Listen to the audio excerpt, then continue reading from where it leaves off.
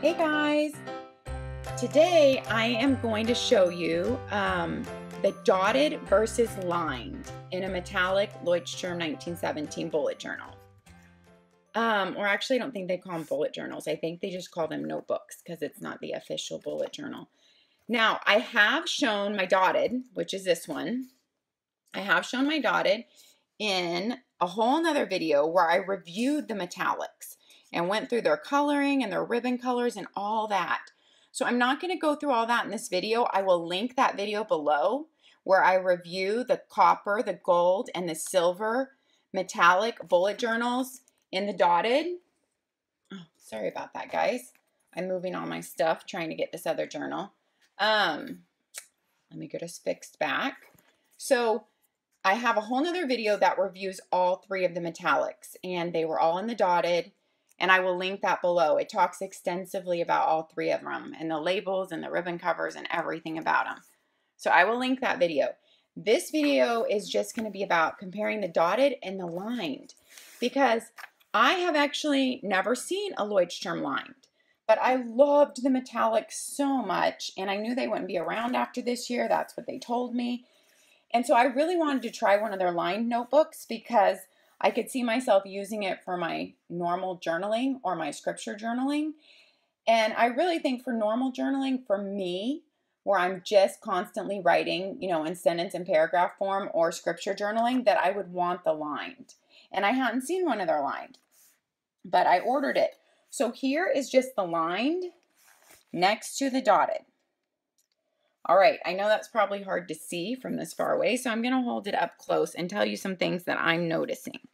The paper looks about the same color to me, and the dots and the lines look about the same light gray. It's just the dots maybe come across as a little bit darker because the line is drawn different. It's just the way the coloring's coming across. So on the lined paper, you have at the top room for your date, and that line's a little bit wider. But all the other lines, are not wider until you get to the bottom and you have your nice new page numbers, which I talked about in my metallic bullet journal video, which is linked below. Talked about how they changed their page numbers, or maybe they were just different in the metallic. And that's it. The whole journal is that, and this is the silver metallic, so you have the ribbons that match. Oh, yeah, well, let's look at the beginning. You have a page for your name and your, information for if you lose it. And that's an extra thick page there. And then they do actually give you a table of contents in the front.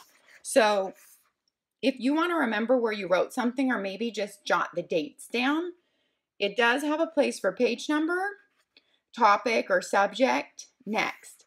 So that's kind of nice because I never thought of this. If like a big event happens in your life or whatever, and you want to note the page so you can go back and read about that day later, that's kind of nice if you're using this as just a normal journal like that. Or if I was using it as like a scripture study journal, I could put like a topic that I read about on that day so I can go back and find it and what page it's on when I wrote about it. But there's only 2 pages. So of course you can't, put every topic you studied into here or every exciting journal entry. There's only 2 pages of index right there, or they call it the contents. And then it starts right off on your dated pages right after that. So that is the way your pages look and your lines. And if I remember, oh guys, I'm sorry, I made a note of this somewhere and then I forgot to carry it with me. I thought I looked up if the lines or the dots, if one of them was a little bit thicker. So I'm going to hold this up here and try to see visually with my eyes right now. And you know what? The lines and the dots are really lining up to me. The 2 lines are pretty much lining up to the dots. The lines might be like the teeny tiniest bit wider, but I have it lined up down there and I can't lift it up keeping it lined up, but it really looks lined up to me. So I will hold it up close. Here is your dotted bullet journal for those that don't have either versus your lined bullet journal. And that's your up close what it looks like. Now, I use my dotted bullet journal for my, ongoing lists and charts and keeping track of stuff book. I kind of call it my everything book right now. I haven't really come up with a better word for it.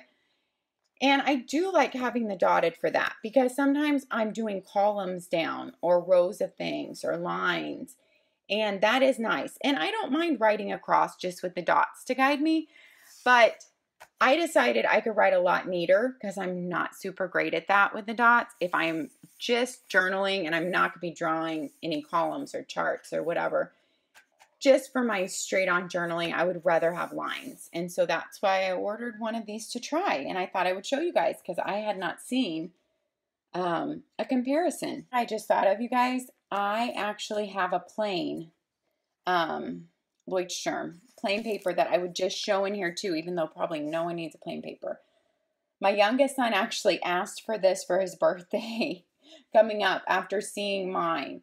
So this is a plain paper Leuchtturm, and since I was doing it about the dotted versus the lines, there's your lines, and here's your dotted versus plain. Plain, you just have the page numbers.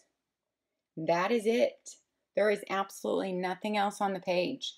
It's the same color paper. You know, Leuchtturm has a little bit of creaminess to it, but not a huge amount. Like here's Leuchtturm next to a white legal pad from Target. So it looks a lot creamier when you see that, but it's actually not that creamy if you're just seeing it straight on. So there's your comparison.